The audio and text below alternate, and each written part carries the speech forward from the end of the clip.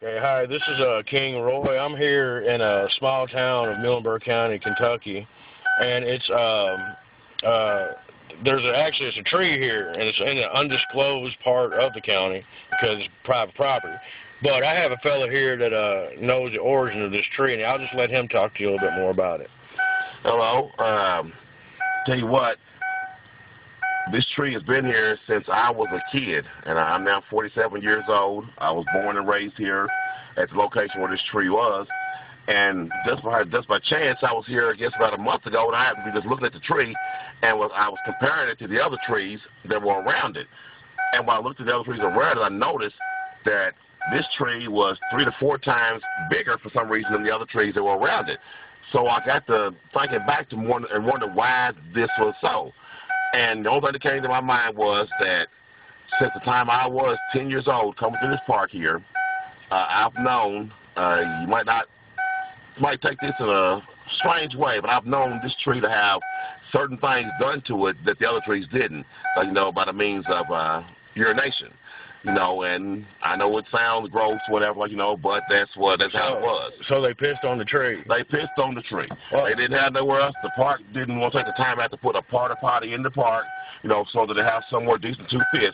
So whenever they had the urge to piss, in which there was a normal reaction, they pissed on the tree. And this is the result of the tree right now. Well, let's take a look at this tree, man. All right, let's do this.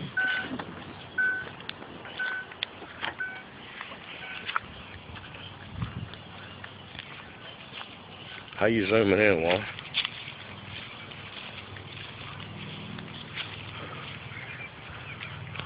As you're walking up through here, this is some of the trees that I was talking about that were here along and around the same time that we noticed this tree up here when I was a kid. They're kind of puny, ain't they? They are very puny and very underfed for some reason. They should have been pissed on too.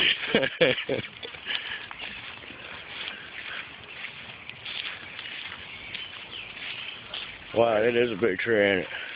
So you're saying that this bad boy here, the reason it's so big, and it's probably the same age as the other ones, is because it's been pissed on? There's no other explanation. I mean, you look around, and you see the other trees that have been around it. And these trees, have been here, since I was a child. And although we've had, some acts of nature to come through, such as ice storms and windstorms, some of all these trees are still standing, and you can look at them and tell that there's no comparison to this tree right here for some reason. And the only explanation I can come to was that it was from the piss. Right. It's a huge son of a bitch. It's an avatar tree. They could have used this tree on Avatar. Avatar. It's an avatar. Yeah, this tree could have been used on Avatar. Well, let's hope we don't see little blue guys jumping from the trees coming at it. No, back then it was winos and hood rats that was jumping, those pissing on it. They weren't jumping. So what kind of wood would you say this was? Pisswood. Pisswood? Pisswood. They'd be like in the piss oak family. Piss oak family. Might come from the piss oak, which probably will be a new find, I would think, because I've never heard of piss oak.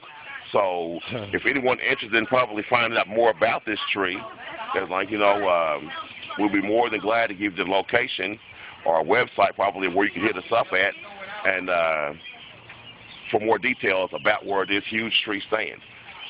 Because it is a mystery. Why it grew so large. It's a mystery. So hey, hit me up on Facebook. Where I'm at. For YouTube followers, find me on Facebook. Peace.